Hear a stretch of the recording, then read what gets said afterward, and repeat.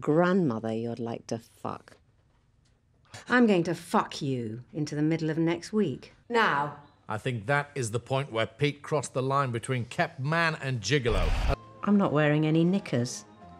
Well, Roz has been getting Pete some birthday treats, one of which seems to be some sort of hair ironing treatment. Yeah, she's paid for him to have a 500 quid makeover and... Well, let's see how he gets on with that. You get the coffees.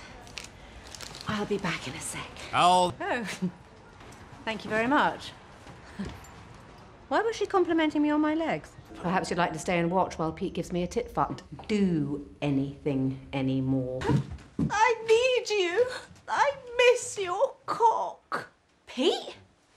It's only when I'm fucking you that I feel alive.